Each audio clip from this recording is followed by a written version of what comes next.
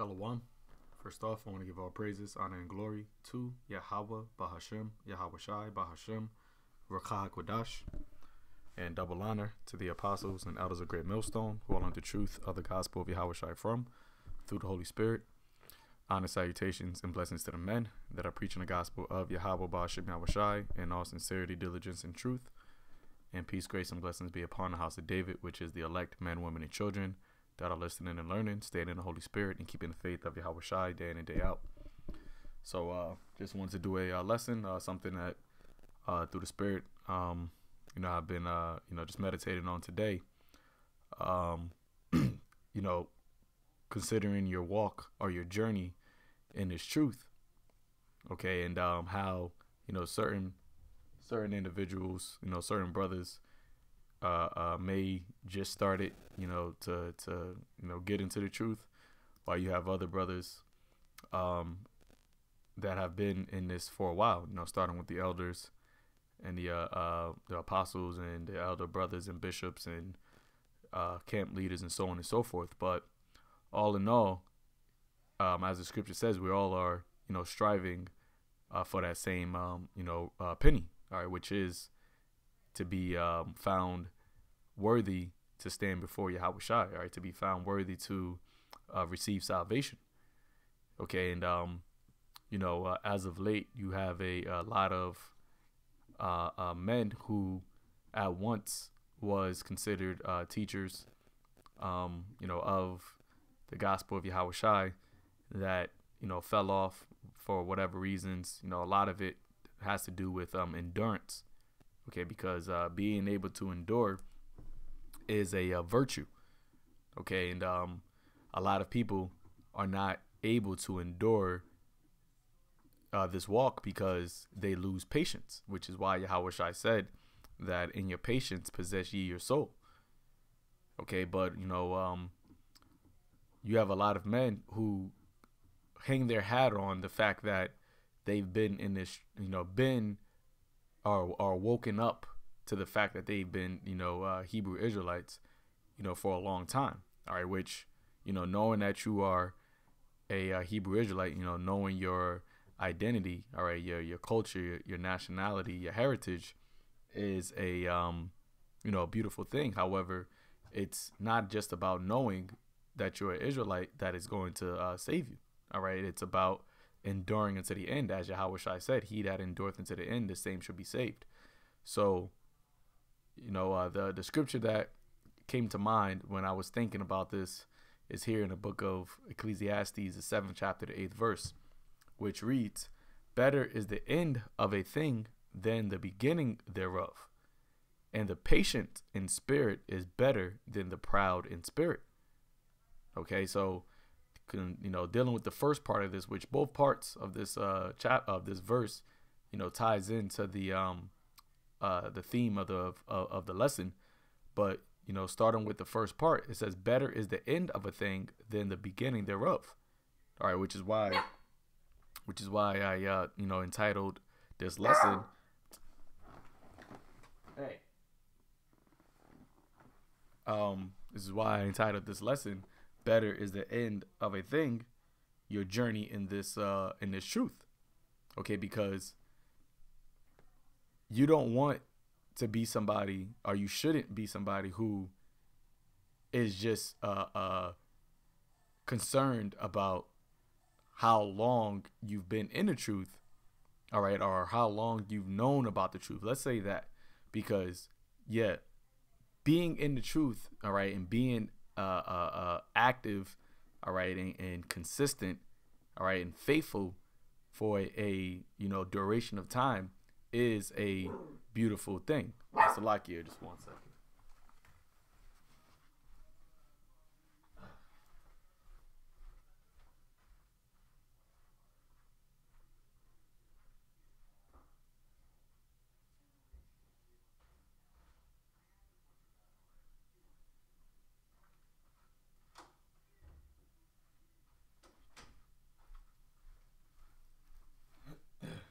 Lucky about that. Had to put the puppy out the room.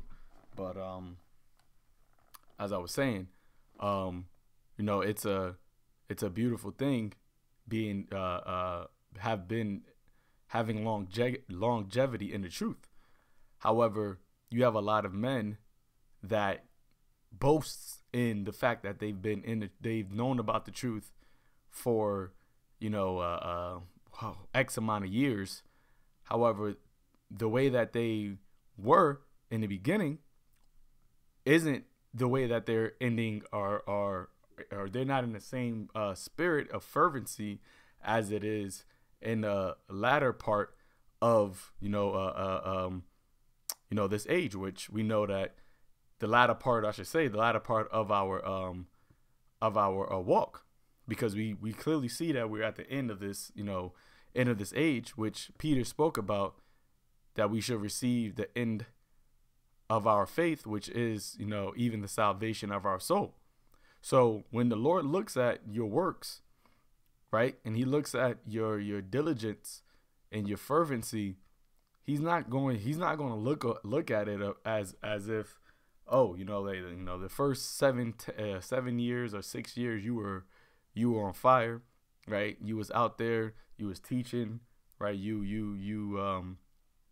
was diligent, but then the last 3 years, 4 years, you kind of gotten cold. But that's okay.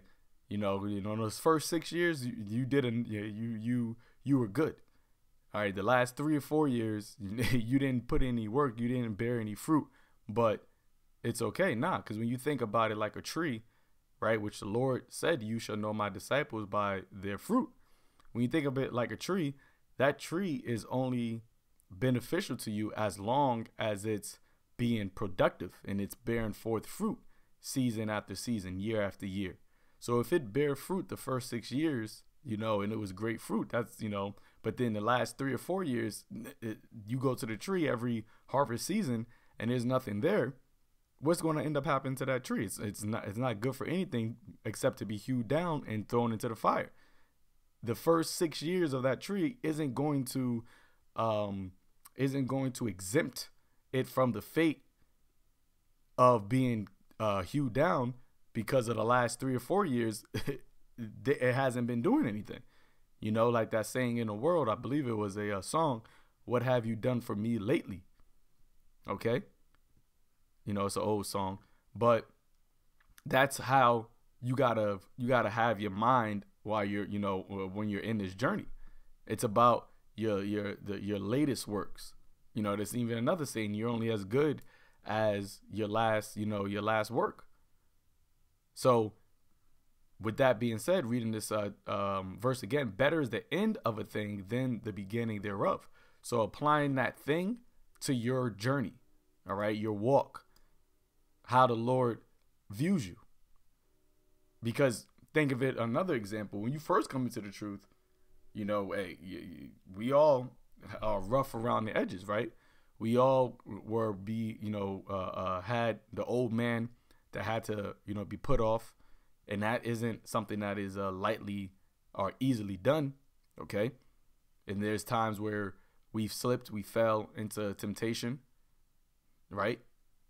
However, as you continue to grow and you continue to grow in the faith and in the wisdom and knowledge, you become more and more refined to the point, or to the part, just, think of it like a gold, right? A piece of gold. When you first find the gold in the earth, it doesn't look valuable. It's not shiny. It's not desirable, right? But as it goes through the process of being refined and tried, at the end of it is what you see the real value of it. Okay, so in your journey and your walk in this truth, all right, in this ministry, you gotta continue, or shall I say, your end gotta be the better than how you begin. It can't be the opposite. You can't start off great and end bad, because then you're going to receive the reward of ending bad. Okay, let's get that here in the book of Luke, chapter 14, verse 28. It says, "For which of you intending to build a tower sitteth not down first and counteth the cost, whether he have sufficient to finish it. See that? To finish it. All right. And we are that tower. We are that building. We are that house. As the scripture says, ye are God's building. Right. And if you don't count the cost, if you're not daily trying to, be built up, right, going from glory to glory, then you're not sufficient enough to finish what you started. Verse 29, then what happens? Least happily, after he had laid the foundation. And that's what a lot of men believe, that because they laid the foundation, or they were there in years ago, they've been they've known about the truth years before other men that they may know. But it says, and is not able to finish it, all that behold it began to mock him, saying, this man began to build and was not able to finish. You see that? Finish, being complete. That's like the Lord when he was on when he came on the earth, he didn't say it was finished until it was finished, until he gave the last words he said before he gave up the ghost was, it is finished. That's like him coming on the scene, and the first year he's preaching, and then afterwards he's like, all right, yep, I'm done, I'm good now. But he didn't finish it. He didn't finish the process. Okay, you got to finish it. You got to, what you start got to be finished. So reading back in verse 30, it says, and saying in this, then you begin to be mocked, right? When you speak about, and I'm not speaking about anybody in particular, but this is just a mindset that individuals have when they are proud, right? And especially if they've been in this truth for a certain amount of years, and they hang their hat on the fact that they've been around a while, or they've been there for, they've known about being an Israelite, and they've known about the gospel for a long period of time, but they haven't put in any work recently. What ends up happening when they come back around, because you got a lot of men that's coming back around now because they see all of these end time prophecies taking place, you end up being mocked because you just laid a foundation and dipped. When you think about, you see in buildings, storefronts, or whatever, apartment buildings that end up starting being built and then it just gets deserted, that's an eyesore, right? People pass by and they look, and that actually could bring your property value down. That is around that area, because it is something that is not finished. So now you just got some, you got the concrete down. You may have the shell outside of the walls put up, but you don't got the whole finished product. Okay. So this is why it's important to finish the race, to finish the work. That's why it says better is the end of a thing than the beginning of it, because the beginning of it is just that. It's just, that's how it starts. What the Lord is concerned about is how you finish. All right. There's another scripture that I believe it's in the book of James. Is that 5? Let me see.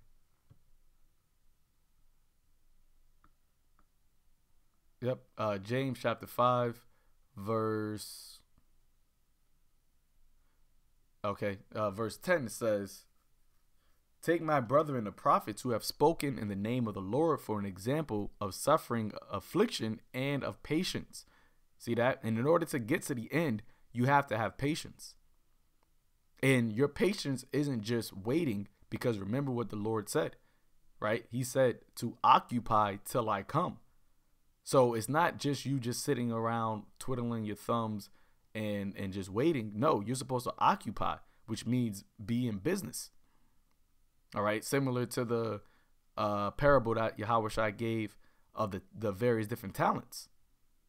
You see? So verse 11, it says, behold, we count them happy which endure.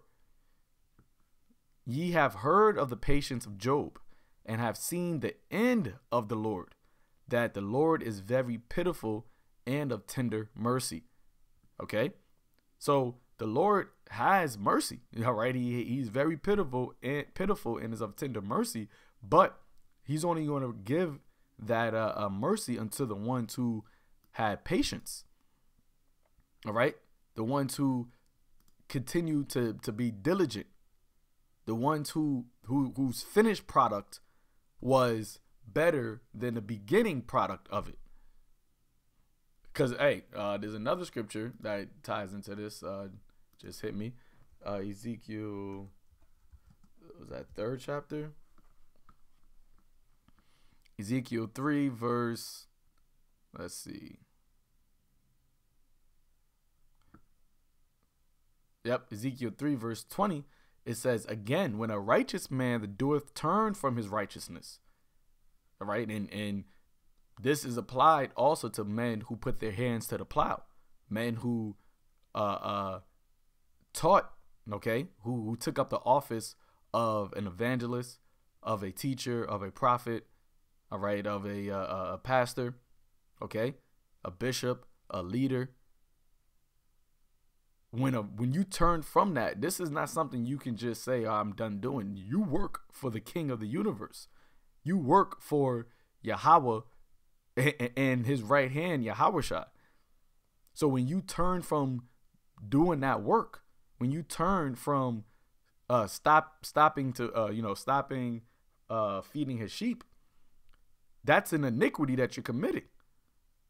Because the Lord said, what? If you love me, feed my sheep. So it says, and I lay a stumbling block before him, he shall die. Because thou hast not given him warning, he shall die in his sin, and his righteousness which he hath done shall not be remembered, but his blood will I require at thine hand. You see that? So all of the righteousness, all right, all of the lessons, all of the videos, all of the times you went out on the highways and byways, all of the high holy days that you went to, all of the Hebrew that you known, all of that is not going to be remembered if you turn from your first love, as it says in Revelation the 2nd chapter. If you turn from doing what you were originally doing. Remember, you're not supposed to lighten up. You're supposed to tighten up. You're supposed to elevate.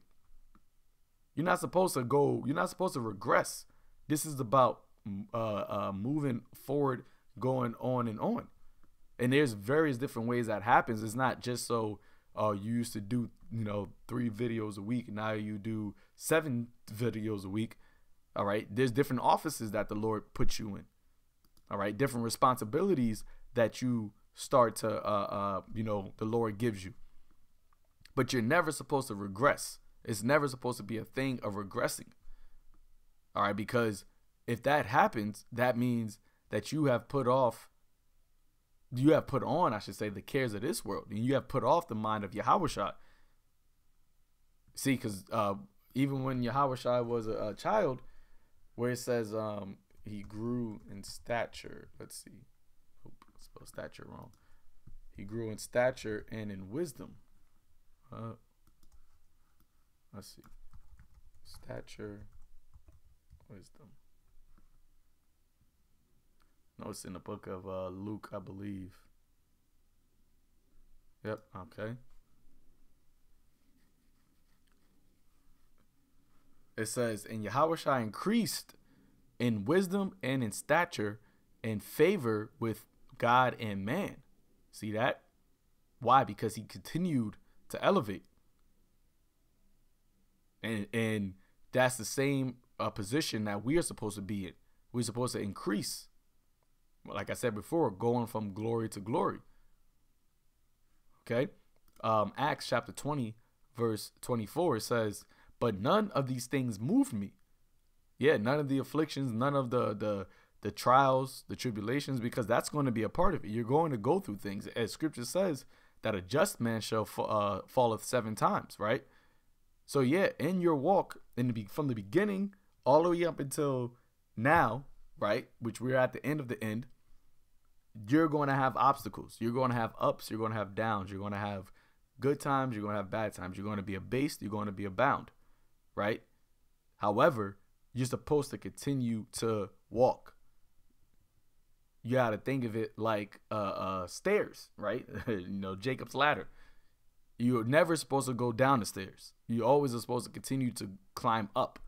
And each step is going to come with different types of tribulations and afflictions. However, your duty and the fact that YAHAWASHI is, paved the way for us, because we didn't even have to do it perfectly, right? And I'm speaking about being perfect in the flesh. YAHAWASHI did the hard part for us, which is to be perfect in the flesh. We don't even have to be, and obviously we can't, but we don't have to be perfect in the flesh. But your mind, right, has to be stayed on the Lord. Your mind got to be perfect toward the Lord. That's why Peter talked about girding up the loins of your mind. But let's read this back here. It says, "But none of these things move me, neither count I my life dear unto me, so that I might finish," all right, that's synonymous with end, "my course with joy, the ministry which I have received of the Lord YAHAWASHI, to testify the gospel of the grace of God." See that? Because when you finish your course, you can have joy. You can say, you know what, I kept. Let's go with that. I kept the faith. I kept fighting. I kept showing full proof. Let's read it. 2 Timothy chapter 4 verse 5. It says, "But watch thou in all things," and that's another thing. Okay, when you first come into the truth, you're not watching as much. You should not be watching as much that you have been watching now. Meaning, you should be watching even more now than when you first came into the truth. Okay? You're supposed to be more keen on your watchtower now than when you first came into the truth.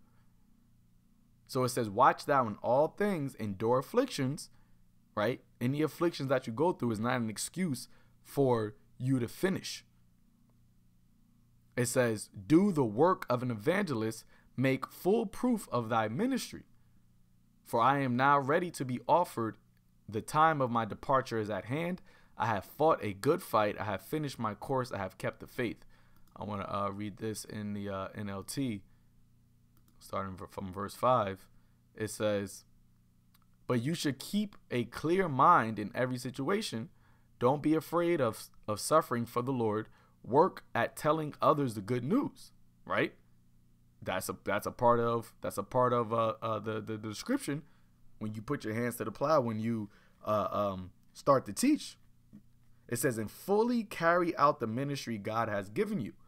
As for me, my life has already been poured out as an offering to God. The time of my death is near.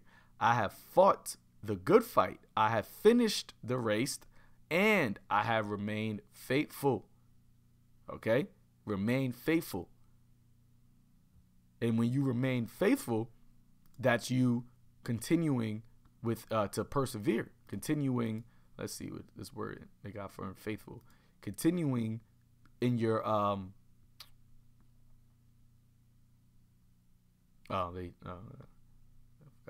continuing in your lot. Okay? Right, fidelity, faithfulness, the character of one who can be relied on. Because remember what we are, metaphorically auditioning for, which is what? Inheritance, joint inheritance with YAHAWASHI in his kingdom, and having the responsibility of being of a part of the governing body. I'm speaking into the men who, put their hands to the plow to teach. Okay. What we are auditioning for, metaphorically, is to be one of the judges that are sitting upon the thrones judging the world for all eternity. And that's why the Lord said what? That well done, my good and faithful servant. Thou hast been faithful over a few things. Enter into the joy of my Father, and I shall make you Lord over many.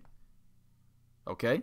Hey, let's read down here. It says, credence, moral conviction of religious truth, especially reliance upon Hamashiach for salvation, abstractly constancy in such profession. Okay, you got to be constant in your profession. And in order to be constant, that means you got to be where consistent comes from, right?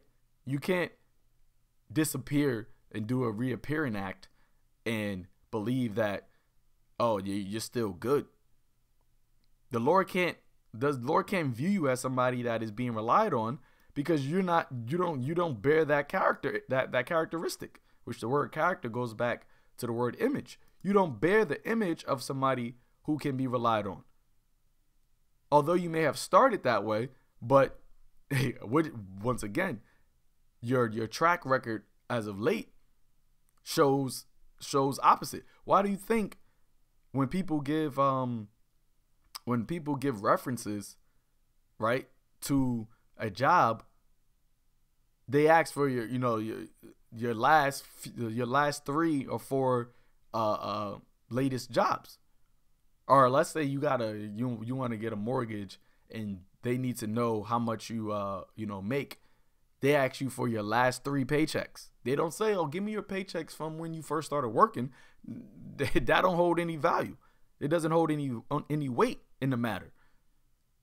What they want to see, are you able to be relied on to pay your mortgage? So we need to see your most recent pay stubs. Are you able to be relied on as a teacher? So we need to see your most recent works. You see that? That's how that works. And that's why, going back here, it says better is the end of the thing than the beginning of it, and the patient in spirit is better than the proud in spirit. And when you're patient, then you're going to continue. You're going to be faithful. All right? No matter the cost, no matter the cross you got to bear. And ultimately, if you are really somebody who believes on the words of YAHAWASHI and on the promise, then you're going to remain faithful, right? And you're going to be patient. The book of Hebrews chapter 10, verse 35, it says, cast not away therefore your confidence, which hath great recompense of reward, for ye have need of patience. You know what? Since we keep coming across it, let's see what it says. It says steadfastness, constancy, endurance. In the New Testament, the characteristics of a man who is not swerved from his deliberate purpose. Okay? Once again, being someone who teaches, and even to you listeners, I'm speaking, about the office of being a prophet or a teacher, but the ones who are listening, you're supposed to actually also have been elevating in this truth while you are waiting for the end to come, waiting for YAHAWASHI to come. The way that you conducted yourself in the beginning should be lesser in morale or lesser in righteousness than you are conducting yourself at the latter end. And this goes for everybody. Okay, everybody who nameth the name of YAHAWASHI. All right. The way that we think, the way that our actions toward the end, we should be more and more of the mind of the kingdom of heaven than of this world in the beginning. So it says, not swerve from his deliberate purpose and his loyalty to faith and piety by even the greatest trials and sufferings. Okay. Perseverance, sustaining steadfastly. Right. So these are the attributes that the Lord is looking for from that good and faithful servant. So it says, for ye have need of patience, that after ye have done the will of God, ye might receive the promise. See that? You got to do the will of God first, and you got to finish it, and then you receive the promise. And 2 examples which I thought of from both sides. Saul, he started off good, right? It was Saul, the proverb, Saul was a prophesying among the prophets. Okay, the Lord was with him. But then what? He stopped being obedient, right? He had the foundation. He laid the foundation of a righteous man, but he didn't end that way. And now his story, when you think about Saul, you think about a wicked individual.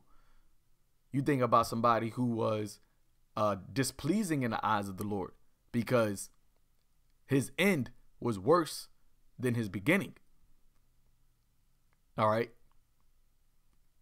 Contrary, Manasseh did a whole hell of a bunch of wickedness, but Manasseh ended up, the reader got it right here, 2 Chronicles chapter 33 verse 18. It says, now the rest of the acts of Manasseh and his prayer unto God and the words of the seer that spake to him in the name of Yahawah God of Israel, behold, they are written in the book of the kings of Israel. His prayer also, and how God was entreated of him in all of his sin and his trespass, in the places wherein he built high places and set up groves and graven images before he was humbled.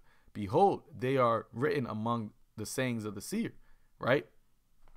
And actually I had it, let's see.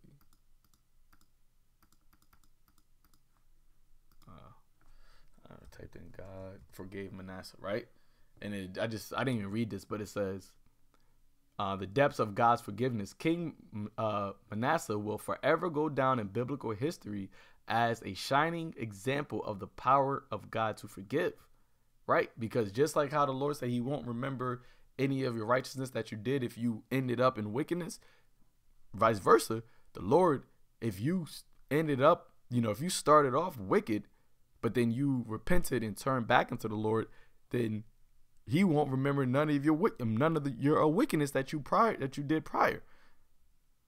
See, hey, the Lord is ways are equal. So it's better to be Manasseh than to be Saul. All right, because once again, the Lord's mercy is great. All right, the Lord is slow to anger. But the scripture says he will not all acquit the wicked. So if you stay in your wickedness, then you're gonna get the reward of that. But if you repent, turn back, then you can get exempt or mercy from the Lord. But all in all, the ones who came into this truth, did the works, and then fell off, you are likened unto that slothful servant. But this is here, 2 Peter chapter 2 verse 20 says, for if after they had escaped the pollutions of the world through the knowledge of the Lord and Savior YAHAWASHI, right? That's when you say, oh, I know I'm a Israelite. You name the name of the Heavenly Father and his Son, right? You probably get a Hebrew name, right? You have all this knowledge of the scriptures, the breakdowns, who Esau is, who we are, what Babylon the Great is, what the kingdom of heaven is, who that's for, etc., etc. But then it says they are again entangled therein and overcome, because you can fall, but if you fall into mischief, you are overcome. Now you are in a mindset, are entangled in the affairs of this world. Which this world, the scripture tells you that the Lord is an enemy of this world, and this world is an enemy of the Most High.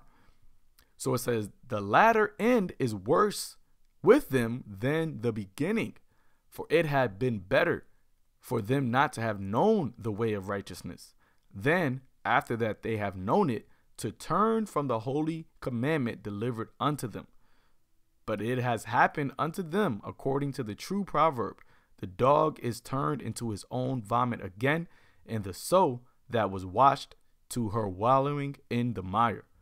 So, hey, there are spirits, all right, vessels, Israelites, who were created to fulfill this proverb. And This is not somebody you want to be. Okay? You do not want to be the dog that turns into his vomit again.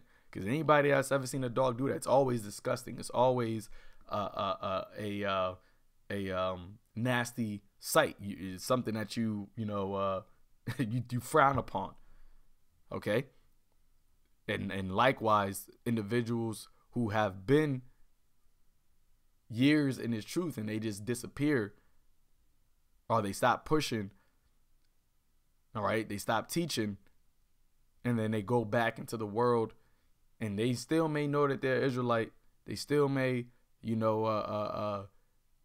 you the salute, but the works that they're doing are not the works that they were used to, which you know them for to be doing. And the Lord said, what? It's better for them to not have known the way of righteousness than after they have known it to turn from the holy commandment delivered unto them. And the Lord YAHAWASHI gave us a commandment. If you love me, feed my sheep. All right. So, that's pretty much it. I'm going to end it there, Lord willing. This was edifying unto the elect. Want to give all praises, honor, and glory to Yahawah, Ba'ashem Yahawashi, Ba'ashem Rakakwadash. And until next time, Shalom.